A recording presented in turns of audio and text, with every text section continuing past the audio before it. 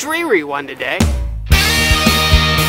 Yeah, it's a little chilly, it's a little windy. It was raining a little bit, just a little spitty. We did about 2.3 miles at about a 9-minute 20 pace. It's a little demoralizing because I was hoping to keep it under a 9-minute pace. I mean, I guess it's not that bad considering I haven't been running every day like I wanted to because I've been sick. Oh, there we go. So I haven't been running, which means I've gotten a little out of shape. I mean, I'm still like running at a pace under 10 minutes, so that's not horrible, but it's demoralizing that I'm in so much pain after this run. My chest hurts from breathing, my abdomen hurts from running, my legs are on fire. Just kind of a sad run.